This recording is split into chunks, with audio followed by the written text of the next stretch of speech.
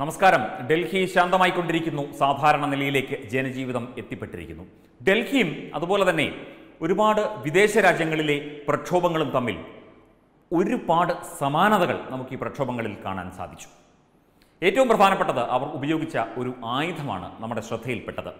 കാറ്റാപ്പൾട്ട് അഥവാ നമ്മൾ തെറ്റാലി എന്ന് പറയും, കവണി എന്ന് ചില പ്രദേശങ്ങളിൽ പറയും. അതായത് വലിയ കവണികൾ, വലിയ മരക്കൊമ്പുകൾ വെട്ടി അല്ലെങ്കിൽ മരങ്ങൾ കൂട്ടിക്കെട്ടി അതിൽ വലിയ ബാൻഡുകൾ, റബ്ബറിൻ്റെയും ലെതറിൻ്റെയും ബാൻഡുകൾ, തുകൽ ബാൻഡുകൾ കൂട്ടിക്കെട്ടി വലിയ കല്ലുകൾ അതിലേക്ക് വെച്ച് 3-4 പേർ ചേർന്ന് വലിച്ച് വിടുക. അതായത് ഒരു ബോംബ് ഇടുന്ന ഒരു രീതി. ആ കല്ല് വന്ന് പതിച്ചു കഴിഞ്ഞാൽ ആരുടെയെങ്കിലും ശരീരത്തോ അല്ലെങ്കിൽ ഏതെങ്കിലും കെട്ടിടത്തിലോ വന്ന് പതിച്ചു കഴിഞ്ഞാൽ പിന്നെ നോക്കണ്ട, ആ രീതിയിലേക്കുള്ള ആ കാറ്റാപ്പൾട്ട് സംവിധാനം, കാറ്റാപ്പൾട്ട് ആക്രമണ സംവിധാനം ഏറ്റവും കൂടുതൽ ഈയിടെ ഉപയോഗിച്ച് കണ്ടത് ഡൽഹിയിലാണ്. ഇത് തന്നെയാണ് സിറിയയിലും യമനിലും കണ്ടത്. അതായത് ആ പ്രദേശത്തൊക്കെ ഇസ്ലാമിക ജിഹാദ്, ഇസ്ലാം ഭീകരവാദികൾ, ഐസിസ് പോലെയുള്ള സംഘടനകൾ ആണ് ഇതൊക്കെ മുമ്പോട്ട് കൊണ്ടുപോകുന്നത്. അപ്പോൾ ഇവിടെ ഇത് നടത്തിയത് ഇവരാണ്, അല്ലെങ്കിൽ ഇവരിൽ നിന്ന് പരിശീലനം ലഭിച്ചവരാണ്. ഏറ്റവും അധികം ആയുധങ്ങൾ, ഏറ്റവും അധികം ഹൈടെക് ആയുധങ്ങൾ ഉപയോഗിച്ച ഒരു കലാപം കൂടിയായിരുന്നു ഡൽഹിയിൽ നടന്നത്. അപ്പോൾ ഈ ഹൈടെക് ആയുധങ്ങളൊക്കെ ഈ കലാപകാരികൾക്ക് എവിടെ നിന്ന് കിട്ടി? ഇത്തരത്തിലുള്ള വലിയ കാറ്റാപ്പൾട്ടുകൾ പല മേഖലകളിലും നമുക്ക് കാണാൻ സാധിച്ചു. മാധ്യമങ്ങൾ, ചില മാധ്യമങ്ങൾ അതിൻ്റെ ചിത്രങ്ങൾ പുറത്തുവിട്ടു, ചില സമൂഹ മാധ്യമങ്ങൾ ചിലതൊന്നും മനഃപൂർവ്വം ഇതൊക്കെ മറച്ചു വെച്ചു. എത്ര ഭീകരാവസ്ഥയാണ് ആ ഡൽഹി, വടക്ക് കിഴക്കൻ ഡൽഹിയിൽ അരങ്ങേറിയത്, അതുപോലെ പ്രധാനപ്പെട്ട ഭാഗങ്ങളിലൊക്കെ അരങ്ങേറിയത്, ഷഹീൻ ബാഗിൽ അരങ്ങേറിക്കൊണ്ടിരിക്കുന്നത്, ഇരുന്നത്. ഇതൊക്കെ നമ്മൾ കാര്യമായി തന്നെ കാണേണ്ടി.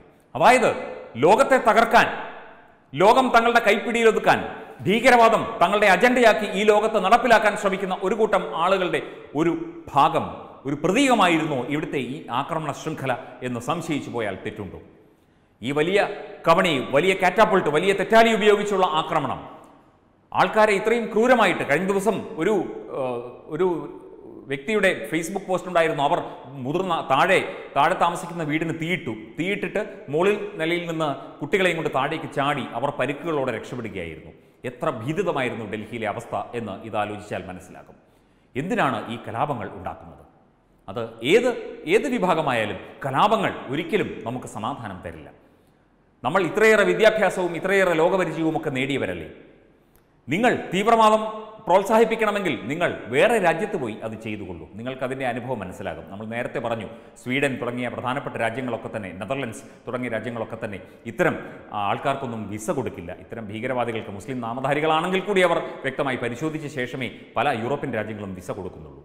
അപ്പോൾ എന്തിനുമേതിനും ഭാരതത്തിൻ്റെ വിരിമാറിൽ സാധ്യതയുണ്ട്. വലിയ തെറ്റാലികൾ വെച്ച് ആളുകളെ ആക്രമിച്ച് കൊല്ലാൻ ഇവിടെ സാധിക്കും എന്നുള്ളത് കൊണ്ടാണോ? സാധിക്കില്ല. ഇത് ചിലപ്പോൾ നിങ്ങൾക്ക് ഒരു പ്രാവശ്യം ചെയ്യാൻ സാധിച്ചേക്കും. ഇനി ഇതിവിടെ അനുവദിക്കില്ല. ഇവിടുത്തെ നിയമ സംവിധാനമുണ്ട്, ഇവിടെ ഒരു ഭരണ സംവിധാനമുണ്ട്, ഇതൊരു ജനാധിപത്യ രാജ്യമാണ്.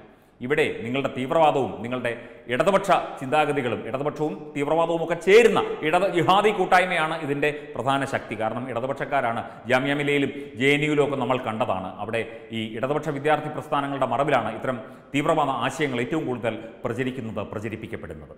ഡൽഹി ഇനിയും അശാന്തിയുടെ തീരത്തേക്ക് പോകാൻ ഇവിടുത്തെ ഭരണകൂടം അനുവദിക്കില്ല.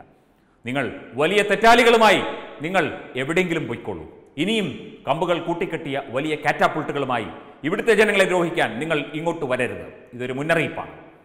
ഇവിടെ ഒരു ഭരണ സംവിധാനമുണ്ട്. ഇവിടെ നിങ്ങൾക്ക് തോന്നുന്നത് പോലെ നടപ്പിലാക്കാൻ സാധിക്കില്ല. നിങ്ങൾക്ക് ധൈര്യമുണ്ടെങ്കിൽ നിങ്ങൾ മുഖം മൂടി മാറ്റി പുറത്തേക്ക് വരൂ. അല്ലാതെ ഒളിച്ചിരുന്നാക്രമിക്കുന്ന, പതിയിരുന്നാക്രമിക്കുന്ന, എന്തിനേയും ഇരുട്ടിൻ്റെയും അതുപോലെ തുണിയുടെയും മറവിൽ മറഞ്ഞിരുന്ന് ഒരു രാജ്യത്തെ തകർക്കാൻ നിങ്ങൾ ശ്രമിച്ചാൽ നിങ്ങളുടെ ശ്രമം വൃഥാവിലാകും. നിങ്ങൾക്കതിന് കഴിയില്ല. അത് ഒന്ന് ഓർമ്മപ്പെടുത്താൻ മാത്രം. വെബ് ഡെസ്ക് തത്വമൈ ന്യൂസ്.